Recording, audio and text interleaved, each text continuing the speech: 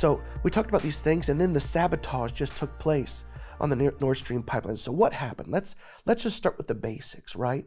So the Nord Stream 1 and 2 pipelines, they were sabotaged. There's no other way of looking at it. They are around 200 feet below sea level, and they're encased in several feet of concrete that must even be destroyed before reaching the physical pipeline. And Swedish seismologists actually reported the detection of underwater explosions during this time whenever they saw these massive leaks, large enough to be registered on the Richter scale. The first one as a 1.9. That was Nord Stream 2. And then the next 2.3 on Nord Stream 1 shortly after. And these large patches of rolling gas could be seen on the surface in the same area. Also, keep in mind that the Swedish Coast Guard has reported 4 leaks in this pipeline. It's unbelievable. Now hold on. Just so you know, many were upset when these terrorists blew up their favorite luxury department store, and I understand why. But please rest assured that this was just and only the Nord Stream pipeline. That's right.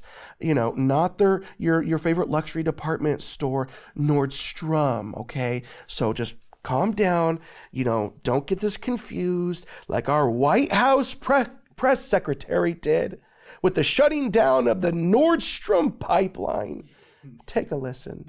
So you've heard us say this, that what we see Russia's doing, and we've been very clear about this, is that they're using energy, they're weaponizing energy, and it's choosing to one of the things that has been out there, to shut down the pipeline of Nord Stream 1.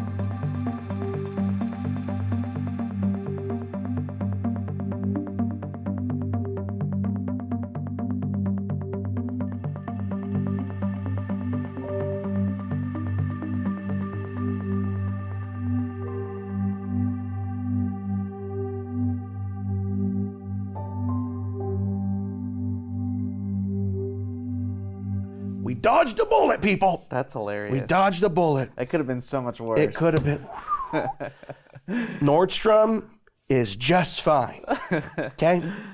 So let's keep going on. What is the Nord Stream pipeline? Get the basics before we continue. What does it provide? This is huge. The Nord Stream 1 pipeline was completed in 2011.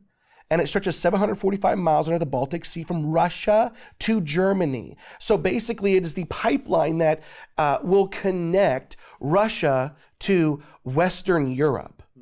All right? The EU is heavily reliant on Russian gas. Last year, Russia supplied some 40% of the EU's natural gas. Now, before Russia invaded Ukraine, Germany relied on Russia for 55% of its gas. Now, the Nord Stream 1 pipeline supplied European Union states with about 35% of all the gas they import from Russia. The Nord Stream 2 pipeline began construction in 2016, but its commercial use was delayed after the invasion of Ukraine. Yeah. So that's something important people need to know, that Nord Stream 1 was attacked. It wasn't in use. Or Nord Stream 2 was. Nord Stream 1, incredibly important. And like we're about to talk about a little bit later, a civilian structure, not military structure. So it's incredibly important that it was struck by these explosions. Yes, and that is what makes this event so much different. It was a civilian, non-military target that is key infrastructure for everyday people in international waters. This truly is a huge happening. So you got to ask yourself, let's start breaking it down. Who benefits from this? Now, first of all, first and foremost, I know what you're thinking. I wonder if America did this. Okay. Now just hold your horses, you crazy conspiracy theorists, because no evidence U.S. involved in Nord Stream pipeline attack, because Pentagon says so. All right. So, hey, rest assured. That's good enough for me. We're good to go. Yep, we're good to go. No involvement because the Pentagon said so. All right, well, let's just see. Fox News reporter Jennifer Griffin has confirmed that the U.S. was not responsible for the Nord Stream 2 pipeline explosion, because the Pentagon told her so.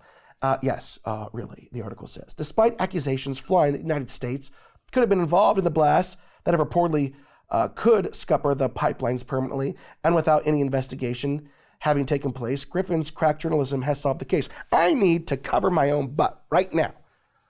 I am not saying that America did this. I like being free still. I want to continue doing my show. I don't feel like being accused of a Russian operative and, but you just got to ask yourself who benefits here, right? Who benefits? Now, there's no evidence or indication the U.S. was involved in any way with the Nord Stream 2 pipeline explosions, Griffin tweeted. My question at the Pentagon briefing today, can you rule out that the U.S. was involved? Senior military official, yeah, we were absolutely not involved. Well, that's it then, case closed. Oh yeah, totally. Nope, nothing. As Chris Minahan notes, the Fox News reporter has been guilty of brazenly amplifying false regime propaganda before. So let's just let's continue. So we've talked about what happened. What is the Nord Stream pipeline and what does it provide? Let's keep talking about who benefits. Well, it's not the Pentagon, or not the U.S. The Pentagon says.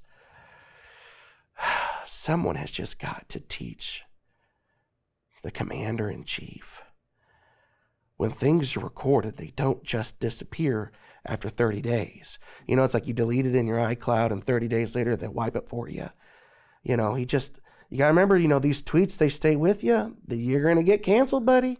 Right? He had to have been a senator for at least a couple decades before the internet came around. Yeah. You gotta catch up. Slow to learn. So days before Russia launched its special military operation in Ukraine in February, Joe Biden, he promised that his administration would bring an end to the Nord Stream 2 pipeline should Russia invade Ukraine. Here it is from the horse's mouth. Let me answer the first question first. If Russia invades, that means tanks or troops crossing the border of Ukraine again. Then there will be no longer a Nord Stream 2. We will bring an end to it. How will you do that exactly, since the project and control of the project is within Germany's control? We will, I promise you, we'll be able to do it. If Russia invades, then there will be no longer a Nord Stream 2. We will bring an end to it. Notice he didn't say pause or bring an end to it. That speaks of sabotage, right? I promise you, he said, we will be able to do that. Wow. Undersecretary of State Victoria Nuland in January vowed that Nord Stream 2 would, quote, not move forward if Russia invaded Ukraine one way or another. Here it is from her. With regard to Nord Stream 2, we continue to have very strong and clear conversations with our German allies, and I want to be clear with you today. If Russia invades Ukraine, one way or another, Nord Stream 2 will not move forward. Yeah. So here and even the CIA even warned Germany sometime during the summer that the Nord Stream 2 pipeline would likely be a target of sabotage. So, who has done it? Who has done this thing?